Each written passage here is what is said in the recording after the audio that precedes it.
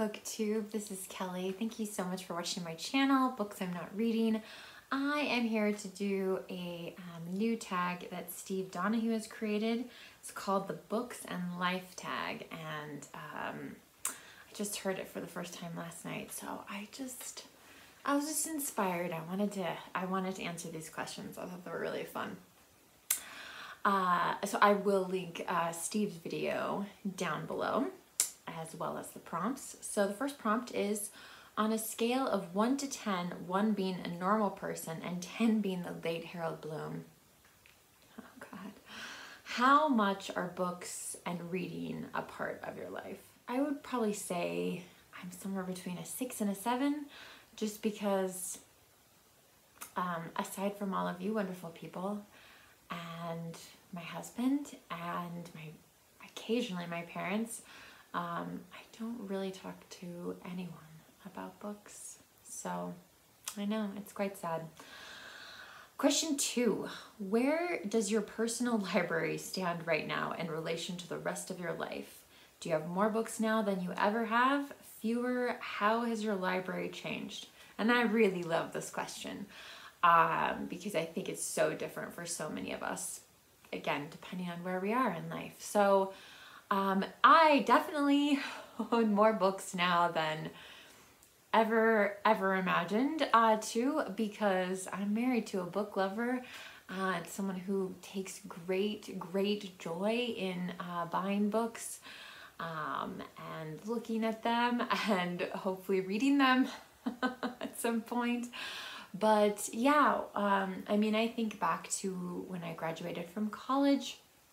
I lived in a 1-bedroom apartment. It was like a little ladder, and like every shelf was probably this couple feet, 2 feet or so across, and there's probably 4 or 5 shelves, and it was, I mean, it definitely didn't have it full all the way or anything like that. Over time, eventually I got this white bookcase here for free from somebody at my church, which was great.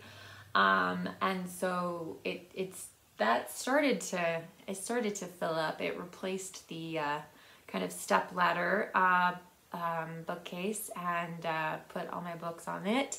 And so I think this white bookcase here was the only bookcase. Let me see if I can just gently move it so you can see it there. So it was the only bookcase I had for a very long time. And then I married Jason.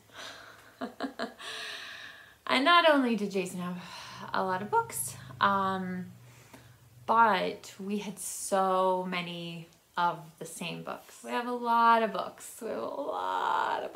And I have really been focused in the last year and a half on trying to read what we have, you know, because we're so excited when we do a haul, right? Like, we're so excited when we buy something new, and then we put it on a shelf and we don't touch it for ages. So yeah, so I guess that would be, I mean, we probably own a little over 1,000 books right now. And before I did my year of reading one's own project, which was 2020, and I swear we decided to do that before COVID, Jason and I went through and we counted how many books in our library we had each read. It was almost the exact same number, which was a little creepy. But basically we each read about 330 books. I think that has changed because I did read a lot of books last year, and I was able to, you know, I finally read them and was able to let them go. So I don't know what the ratio would be now. It might look like I've read fewer books in our personal library, but that's mainly because I've given them away. Okay, question 3. Take a mental step back and ask yourself, what is the most likely first bookish impression a newcomer would have in your home? So the one great thing about having this room in our house that is a library is that finally there's not like boxes of books in closets. There's not stacks of books, you know, crammed in different places. I mean, there is still, again, going back to this white bookcase, if you look at all those books on the top, all of these up here, these are things that don't fit on a bookcase. So, I mean, we've pretty much already run out of room. Yeah, so there are usually a few, so I'm just gonna adjust this. There are usually a couple books like maybe on the coffee table, and they're not coffee table books. They're what we're reading right now, and we just happen to set it down there, or maybe on our the bar that wraps around our kitchen. So yeah, there might be a book or two up there. There are people who come to visit our home and they never come downstairs, so they never see the 1,000 books or so that we actually own, which is interesting. And again, you know, I don't live in a place where literacy is a really strong cultural value, I guess, unfortunately. So I think people would know that we were readers if they came to our home. You know, even if they didn't make it down to the library, but once you've seen the library, then you know we're pretty serious about it. Question 4. How often, if ever, gulp, do you clean or reorganize your books? Steve was talking about like mold and silverfish and stuff, and yeah, we don't have those kinds of problems here. It's too dry. We do occasionally like come down and kind of go through the books. Jason loves like shifting everything around when we have new books and that sort of thing. So he takes a lot of pleasure from that, so I leave that up to him. We recently moved all of our poetry. Our poetry was on the top of one of these really tall bookcases, so I could never get to it. And we moved the poetry to the little bookcase, and then took this hideous, well, it's not hideous, but this old, I mean, it's very vintage looking, old glass case of my step-grandmother's and moved all the religious books over there. So that freed up, I mean, it just made poetry much more accessible to me. So that was the main goal, because anytime I wanted a poetry book, I'd have to ask Jason for help. So, but yeah, usually once a year, like, yeah, we go through and look at the books. Question 5, on average, how many books do you acquire in a given week? In a week. So again, like I'm still really trying to read what we own, although, you know, once we were fully vaccinated and could go out a little tiny bit more, I did buy some books, and that was great fun. And so, but I mean, honestly, in a week, I would say, you know, on average, it's less than one book. If you averaged it out over the course of a whole year, you know, it's gonna be, it's not even gonna be 0.5. It's gonna be like 0.2, 0.3. I mean, and again, we own 1,000 books. Do we need to buy more? Like, let's read what we own, and then either be excited and love it and tell everyone on BookTube how great it was or whatever, or like let it go, you know. But anyway, this is one of the things about being married that's really challenging, is that, you know, you have to merge your music collection, you have to merge your book collection, you merge your movie collection together, and sometimes there are things that the other person that you love dearly wants to hold on to, and you don't give two hoots about it, but you can't get rid of it. So yes. All right, let's see, question 6. What song is your current earworm? This is so random, Steve. This is so random. So actually, I on Friday night we did watch the Jane Austen book club, and there's a few songs in that film that I just keep at the moment. I keep hearing them. I think one of them might be an Amy Mann song. I'm not sure. I'm not sure who they're by or anything like that. But if you watch that movie, the opening songs and then the songs toward the end, like, yeah, they're just trapped in there. I think there's 3 of them. Let's see. Question 7, what percentage of your self-control do you retain in a well-stocked bookshop? Oh, Steve, I have so much self-control when it comes to books because I know there isn't any room. There is no more room for more books.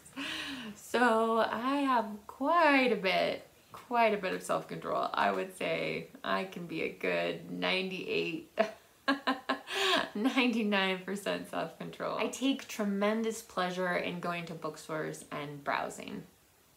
I really love that. See, question 8. Do you ever feel the need to take a break from books? If so, what form does it take? At the moment, our summer reading challenge at the library, at the public library, is to read 20 minutes a day. And it's actually quite helpful to know that you've at least read for 20 minutes, but I'm reading Mansfield Park by Jane Austen for Jane Austen July, and yeah, I don't know, like, I wish I could read it faster. I have found myself going back and reading paragraphs over and over and over again. So it's really been a little bit slower than I expected, but as far as like absolute slumps where I'm not reading anything, I mean, I've had stretches in my life where I just looked at books without any connection, any affection. Steve in his video does a great job of talking about his special book room and how like somebody had told him that like those books like radiate love, and I've gone through stretches where no book radiated any love to me. So it's usually when something major is going on in my life. Question 9. When you meet a new person, how long does it take you to bring up books? And I don't ever do that. I don't ever bring up books. The only time, and this was a Jason's suggestion actually, the only time that I did bring it up was actually a job interview, and they had sent me some questions they wanted me to answer in advance, and one was just like, tell us a little bit about like your life, or tell us a little bit about yourself or whatever. And Jason said, you should tell them about the Pulitzer Project. And I was like, they don't want to hear about the Pulitzer Project. This book, and this job has absolutely nothing to do with books whatsoever. And finally I was like, well, what the heck? Like, okay, I'll include that in there. And they loved it. Of course, the people who interviewed me don't work there anymore.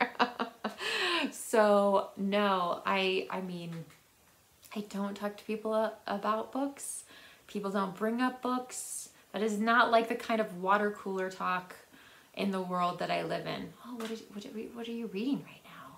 That sort of thing. That's partly why I'm here, you guys. So I can talk to all of you about what I've been reading, you know, that sort of thing. Question 10. Have you given any thought to made any provisions for your personal library after you croak? So in my will, I do have a will, and I have listed certain people who are very important friends to me, and you know, younger relatives, that if there is something of mine that they would like to have, they're welcome to it.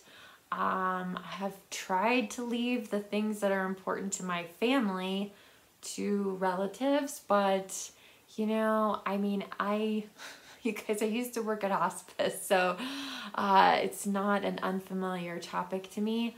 And the truth is, like, yeah, you just don't get to take it with you, you know? So enjoy the books you have while you have them, and when you're gone, yeah, like I have no doubt that a tremendous amount of the things that I own will end up at Salvation Army or Goodwill or some other kind of thrift store, yeah, charity shop.